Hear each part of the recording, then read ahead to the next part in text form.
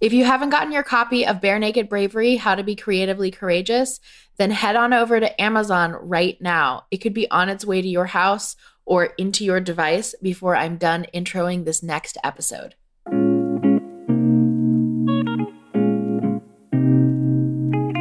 This week, we're joined by Gabby Keegan, who is the voice behind the Moxie Podcast. She and I chatted for a bit a while back on her show, and I wanted to bring her on to our show and jam together about some of the bravery it takes to consider your day job a work of patronage. And also, what does it mean to be an introvert in an extroverted job? And how do we find sanity in a crazy career world? Career world. That's a hard word to say a couple times over. Before we get into all of that, I want to let you know, you guys, the book is out. It's on Amazon. It's out in the world. You can get it at Powell's Books. You can get it at Books A Million. You can get it on Barnes & Noble. You can get it on Amazon. Amazon's the big place to get it because that's the only place where the ebook version is available. And if you're listening to this episode on the week that it comes out or the week that the book came out, then most likely that Kindle book is on sale. So go get your brave little fingers on it. It is not just me saying that you should get this book. There are also a lot of other readers of the book who have already sent me unsolicited, really heart-wrenching thank you letters. And also people on our book launch team who, yes, they're biased, but also they didn't have to say those words in the reviews on Amazon. Like, honestly, I'm blown away by the reception of this book. So I'm inviting you to join in because it's a crazy, awesome experience, and I would love to have you on board. So go to Amazon and get your physical copies or your digital copies, and just know that the audiobook is on its way. We had some setbacks with the files getting approved by Audible, and so we're getting that taken care of. They're taking their sweet time, though. But that's good. We have to have quality in the world. That's part of being brave, is standing up for and being defiant about the things that you expect in the world. So I'm actually okay about it. Although I would love for you to have an audiobook right now. But that's coming. If you want to know if the audiobook is like your very supreme preference of reading books or consuming books, and you're not on the email list yet, then I recommend that you go to emilyannpeterson.com and get on the waiting list. Not on the waiting list, get on the mailing list so that you can wait for the email that I'll send out when the audiobook is available. So if you want a reminder about that, get on the mailing list for that. Okay, without further ado, let's jump into the show. I welcome Gabby Keegan.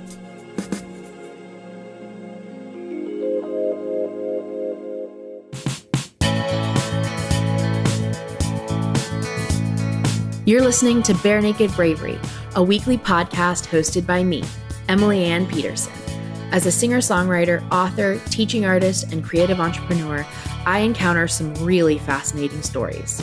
I'm on a mission to reveal the depth and width of bravery and its benefits to creatives like yourself. More than ever today, our world needs bravery, unique bravery, from everyone.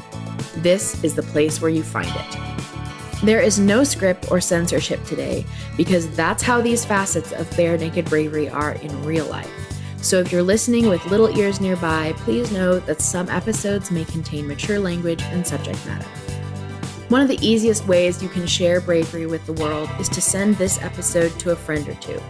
Send them an email, text, or tweet, tag them in one of my Instagram posts, my handle is Emily Ann Pete, or leave us a review on iTunes. It takes seconds and can be done from your phone right now. Again, we need more bravery in the world, so let's be brave together.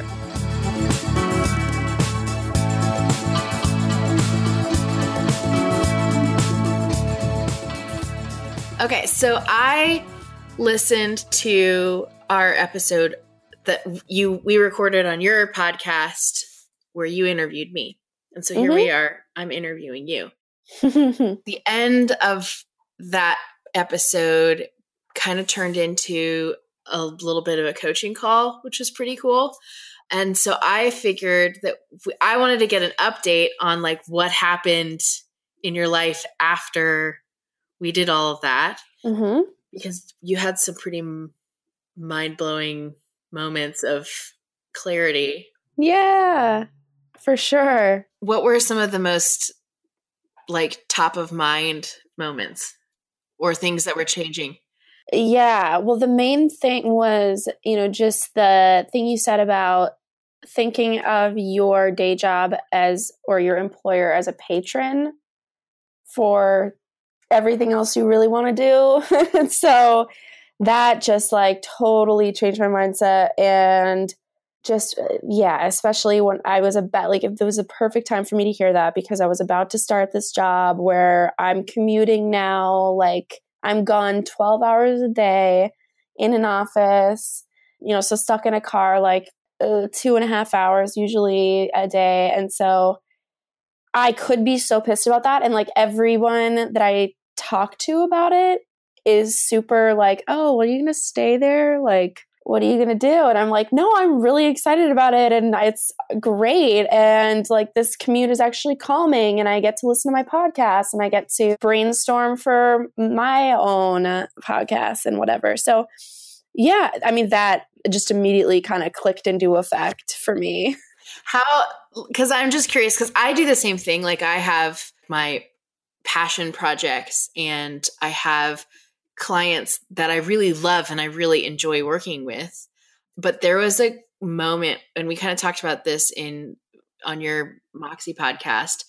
There was this moment that happened like last spring or so with me where I realized, because I was kind of struggling as a musician with like, I don't have enough patrons. Like I would like more patrons. Mm-hmm. And then it occurred to me that every student I've had, every client I've had, every corporate client that I've worked with, every event that I get paid to go and do, they are a patron. They may not be like a regular patron. They may not be supporting me in the ways that are like modern music industry considers as patronage, where it's just here, take my money and, I'll be happy.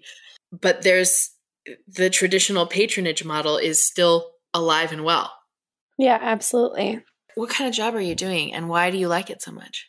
It's not even that I like the job. I'm like basically managing a staff of workers and doing like HR stuff and blah, blah, blah, like just all that BS. So it's not exciting. It's like still outside of my realm of passion or whatever, but still, I got out of a situation that was, keeping me like working from home for 4.5 years before this was great for a while, but I think it just stifled me after a while, and I wasn't getting. How so? I just got like stuck in a rut, like totally stuck in a rut. It was a really small company, and I was just kind of doing the same things and just hitting walls, and the company wasn't growing. So like, maybe I would have gotten more out of it and been able to like stay more sane, even though it wasn't something I was passionate about. But if I felt like, my work meant something in some way, then it would have been more tolerable, but that wasn't the case. So yeah, it was that. And then, just after 4 years of working from home, like is fine.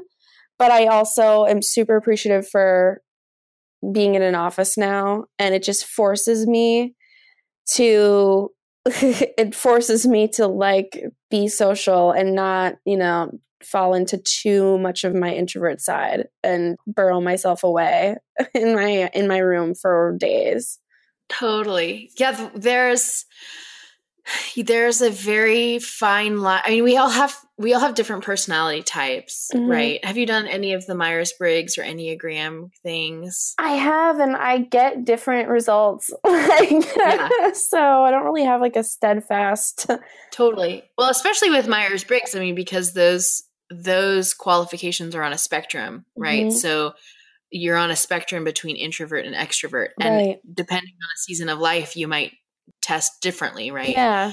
And your tendency, you usually have a tendency though. But I would totally agree with you. Like there have been seasons of life for me where I mean, this is the case. So I've been writing this book and have been totally in introvert mode. Mm-hmm. But now I'm really excited about getting out there. And by out there, I mean actually like off my little island, literally off my little island and into the rest of the world, doing shows and actually being amongst other people. And I'm looking forward to it, even though I totally have adored this little season of being holed up and being an introvert. Yeah. Very much an introvert. For sure. Yeah. I'm kind of on the cusp of that. So like, it's the same. Like you got to have a little bit of both, and you got to know when it's time to turn a leaf and time to like sprinkle in some more socialization. But yeah, it's, a fine line for sure. Like you said, going from your previous job to this job, what was the trigger to make you decide to do that? Well, I've been looking for a while, so I've just been really unhappy. Like I started a couple of months ago, right before this job ended. I was like getting panic attacks. I lost like 15 pounds apparently that I didn't notice because I was just like waking up every day so anxious, like just that pit of your stomach anxiety that, you like don't want to eat. I was like just chain smoking and like trying to get through the day. And yeah. So, and then I just started having panic attacks. So I had to like go to the doctor and like fucking be subscribed Klonopin. And she just took one look at my blood pressure and she was like, girl, you need to fucking like chill out. I know your job is stressful, but this is not like, you can't keep going like this. So luckily, like I was at a point where I, was already job searching and I kind of had something in the works. And then my old job fired me. So wow. Yeah, it was great.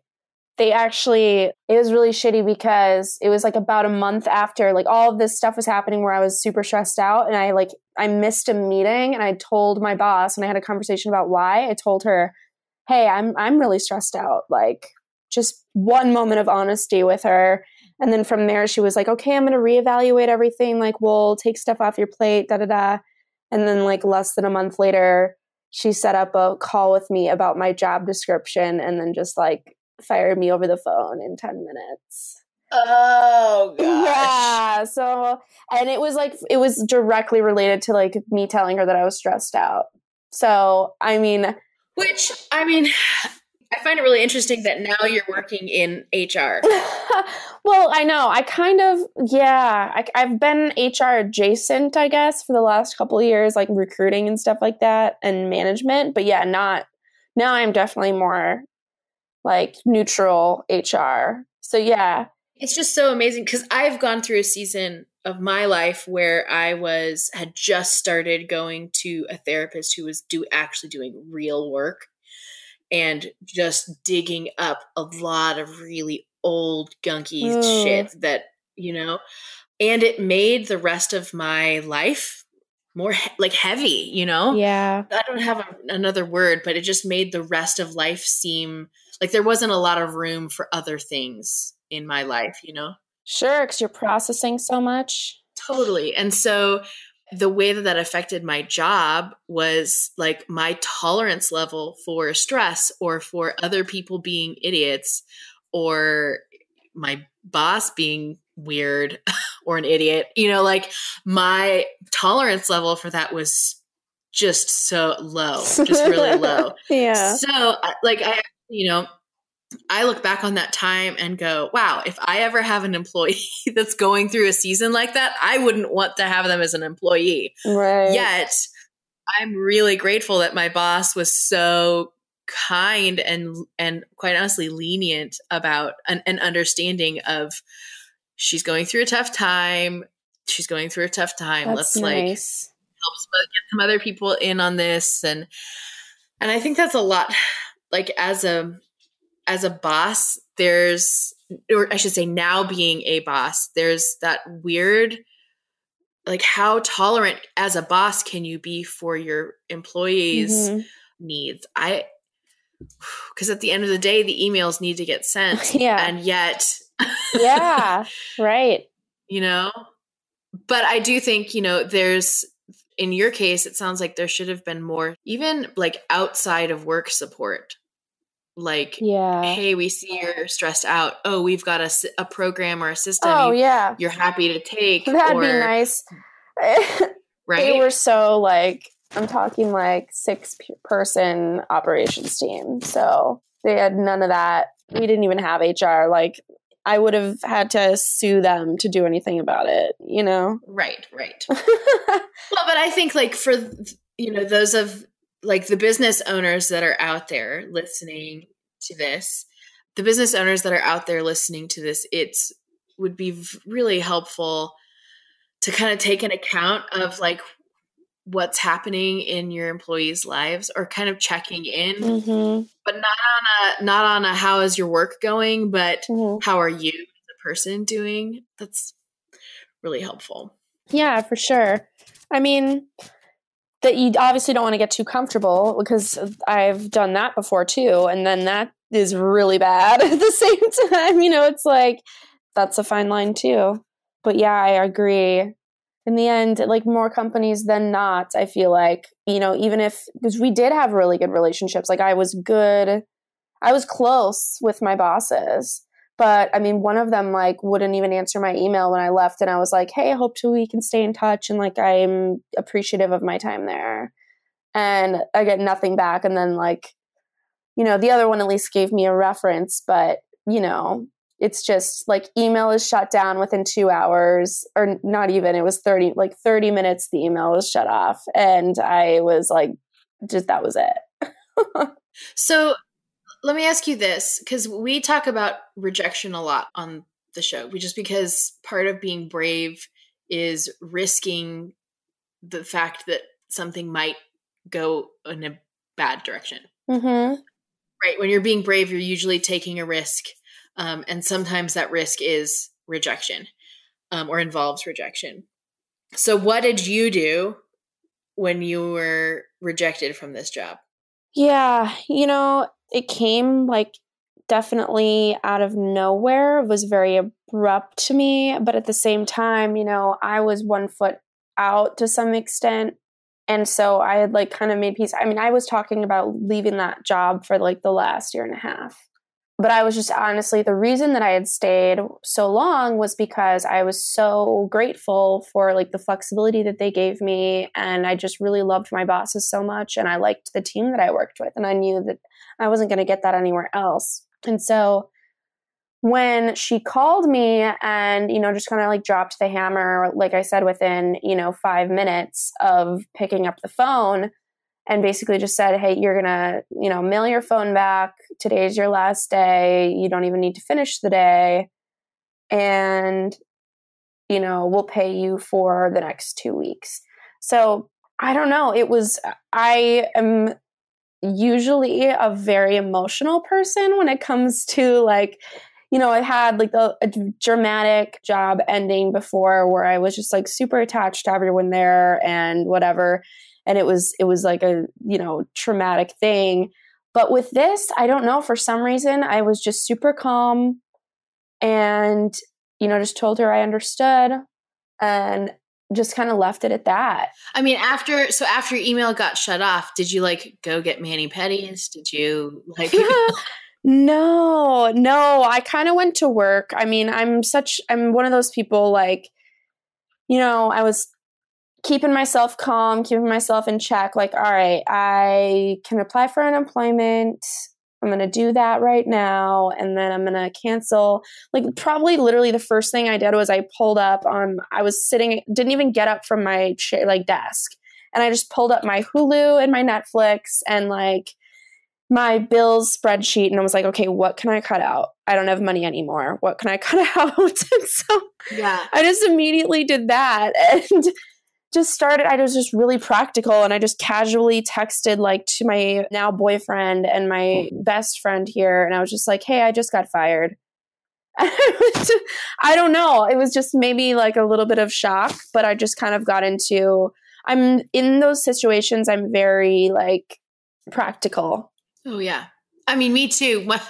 In our family, when we've had like family or also like roommate situations, if we've ever had like a crisis or like somebody hurts themselves and needs to go to the doctor or something like that, my like mentality during an emergency situation is let's do the thing. Yep. Let's do the next thing. And then let's like we need to take you like calm down. The crying isn't helping. Let's get a towel and like hold this and it'll stop the bleeding. Let's go to the clinic. Yeah. I'll drive you.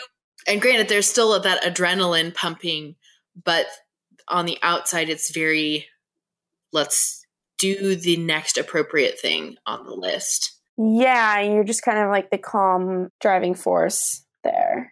But I will say there, I definitely have had my moments where you're going through a crazy season or a crazy moment and you just lose it. Like you can't. Oh, totally. I mean, when something like this happened, it was like 5 years ago. I was I was 22, 23, and I got walked out of my office and I had a job lined up. Like I voluntarily left. Voluntarily like put in my 2 weeks, but they still walked me out and like embarrassed me in front of 100 people. And so I was bawling during that. So trust me, like 5 years ago, I was such a hot mess. I immediately went after to Chili's for 2-for-1 margaritas and just like got shit-faced with my coworkers, and they dropped me off of my house, I was a complete mess for a while. Yeah. So I find it really interesting that you did, granted the two situations were very different, mm-hmm. but I find it really interesting that do you think it was age that contributed to a different response?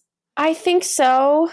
I think now I'm trying really hard to separate myself from my work, and I've, learned a few lessons on, your coworkers are not your friends, and you really it's a really dangerous thing to like cross over those two, because if you trust the wrong people at work, like you are really going to make things messy for yourself.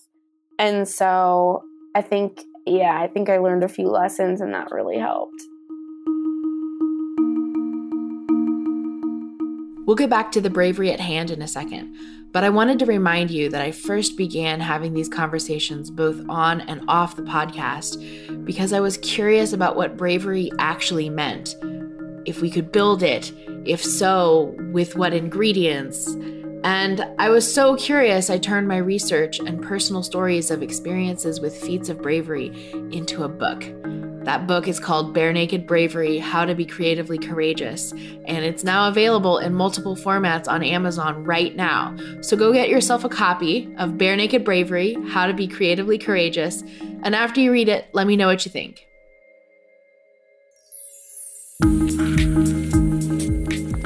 Let's take a completely different turn. Okay. So now you've got this great full-time job out in an office, you're not working at home. How does bravery look different in that job than it did in the previous job?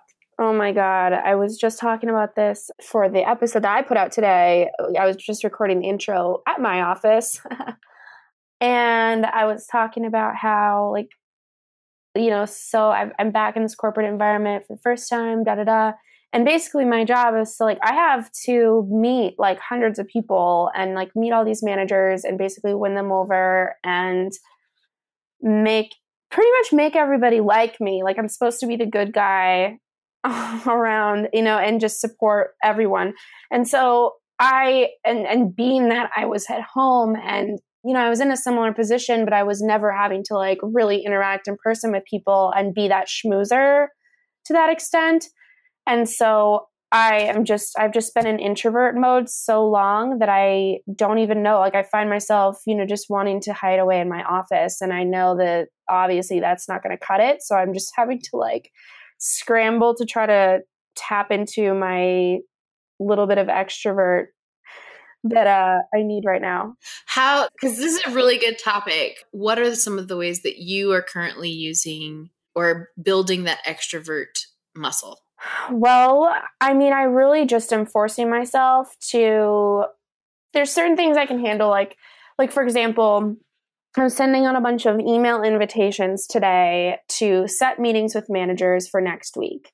So like a set time, 20 minutes, I'll come by your office, like a quick and easy intro, usually just fluff like that. Okay, I can do. But, throughout the day, I was like, one guy emailed me back and he was like, oh, can you stop by right now? I'm downstairs. And I'm like, oh God, no, I cannot do that. Like, that gives me such anxiety. I need at least 24 hours to know that it's coming and to look you up and to like write down my notes. Yeah. So like, that is definitely an example of what I kind of handle. That's totally, and that's really good, is that using or acknowledging that boundary that you need at least 24 hours or 20 minutes to take notes and kind of snoop on or stalk the person. So you kind of are basically giving yourself enough time to like accommodate yourself. Yeah, because in order, if the, extrovert, if the outgoing side of myself, it's not accessible right now. So I need time to like reach into that. I need time to like amp myself up and to just feel, if I don't feel super prepared, then I'm not going to be confident and I can't be outgoing without feeling confident. Now, let me ask you this, because everybody has a different answer for this, or mostly different answers. When you say you're an introvert, what makes that a strength? I think for introverts, actually, I don't think being an introvert or an extrovert is a strength or a weakness. I think they're just personality types or tendencies that just require different things to balance them out to some extent. You know what I mean? Like for me as an introvert, I need X number of nights to myself in order to like balance out the time I spend with my boyfriend or my friends or doing other things. Well, I mean, I think what I was getting at is there are some people who recognize that being an introvert allows them a particular like superpower of like a listening skill or something like that. Or being an extrovert gives them this uncanny ability to walk into any room and shake anyone's hand and make a friend with anyone. Oh God, wow. But if there were a superpower that were involved with your type of introvert or like the way that you show up in the world, what would that be? Actually, I would say that when I do get myself into my outgoing like mode or whatever and just get into that mindset, like my superpower is that I can charm anybody in a room for sure. What about the introvert version? I think I think it's a superpower to be able to like be okay by yourself. Like I can, I have no problem like going on business trips alone, like sleeping in hotel rooms alone, traveling alone and eating alone and living alone, and a lot of people I know can't do that. So I feel like that's a superpower. So let me ask you this. Is there a way you can I agree with you, first of all. Is there a way you can take that superpower and infuse it into an extroverted situation? Good example of how the two meld is, for example, when I am traveling alone, I'm introverted to the extent that I'm going to like probably eat dinner at my hotel bar alone instead of like going out with whoever. But while I'm there and there's someone else sitting alone, like I can definitely chat them up and like still make a new friend, I think I just do better on one-on-one situations. And I think that is because I am like a combination of the two. So that's kind of my sweet spot is just like me alone and then finding somebody else alone. And it always works out. So this is something that I've done when because I am an extroverted introvert. I do enjoy spending time by myself, but when I am in the midst of other people, I can do pretty okay, But there are those moments like having somebody go, hey, can I drop by really quick? That's an absolute no. That's a perfect example of something that would push my comfort zones. But I have I have found that in my career, I will find myself in a situation where I'm outside of my comfort zone, and the easiest way to find that comfort again is to go back in and try to find that sense of feeling okay within myself. Do you know what I mean? That like sense of it's just me in here. We gotta, like, it's just me and this body. We're just here eating soup and watching Cheers or whatever is on Netflix, But I know how that feels, like physically, I know how that feels in my body to be okay with myself or be alone with myself. And so when I'm then out in the rest of the world, or I find myself in an uncomfortable situation, at least knowing where it feels or how it feels to be back in that, okay place, that empowers me to continue on in the conversation that I'm having with somebody that's like maybe out of my comfort zone. Because I know that, like, I know where home base is, basically. Right. Yeah, that makes sense. Yeah. It's kind of a elusive technique, but I mean, it really helps me, like when I'm shaking hands or glad handing or be at a conference or something. Oh my God. How do you survive those? I just don't. Well, this is how. Like when I'm walking through a big, like, so say I'm walking through a big conference exhibit hall with a lot of tables and booths and things like that. I just try to get really still inside my body. Even if I'm walking through the room, I get really still in my body and try to find that sense of, it's just me here. I'm just watching Netflix and chilling, and walking around the room trying to embody that sense of, it's all right, it's just me here. That makes it feel so much better. And I'm actually able to then look around more and be more observant of the rest of the world around me, which I think is actually a great introvert superpower too. Yeah. Oh, for sure. As being really observational. I know. And that's what makes me think that I'm not like the ultimate introvert at all, because I'm so not typically very observant. Like unless I'm really concentrating on it, if I pick out something that I'm interested in, then I'll observe it. But my brother is a classic example of introvert, and he just like drops knowledge on me constantly. Like, oh, you didn't know that was there? You didn't know that they had that habit? You didn't know that this and that? I'm like, wow, what? You were just seeing the world through a different lens than I am. And that's great. I think but that's the thing, is that I think each of us and our personality types give us these extra superpowers. Totally. And if we can pull those superpowers into a moment where we're feeling out of our comfort zone, then just naturally we'll probably feel more comfortable because we are like working within our quote unquote zone of genius. Right. Okay. So before we wrap up, I want to hear a little bit about the genesis of your podcast, which is called Moxie. Why did you start this thing and when did you start it? And tell me all about it. Sure. So I started it. I got the idea when I moved. I had moved from Minneapolis, where I was pretty much raised my whole life, and moved shortly after, a couple of years after college. Took a pit stop in Tennessee. So I just dropped everything, moved down there with a car full of stuff. And then from there, I moved here to San Diego with the same like Toyota Camry full of stuff. And I just was starting over completely. And everyone around me was so like, oh my God, how could you ever do this? Like, you're so brave. You are really taking a risk here. I could never do that. And I'm just thinking, anytime anyone would make a comment like that to me, I'm like, but anyone could do that. Like, if I'm talking to my friends that have the same circumstances as me, and like, you really have the same freedom as me. I just feel like you don't see that as an option in your brain for some reason. I could go into a million reasons why I think that that is ingrained in our brains, but so that was kind of the idea behind it. Was I really wanted to write about, I wanted to start the blog and podcast and just share different stories of women mainly who, took those leaps and weren't afraid to start over and just kind of live the most badass versions of their lives and be authentic and talk about things like being, mentally ill and trying to run a business at the same time, and things like that. And, starting over and then maybe having your family resent you for it. But also just the inspiration behind those women and the fact that they did make it on the other side. And most of them, or all the ones that I've talked to so far, don't regret it at all. So yeah, just basically sharing the motivation, for my own sake and for those people back in Minneapolis that, were so in awe of my decision and didn't think that they could do it themselves. I just really wanted to show them that they could. Yeah.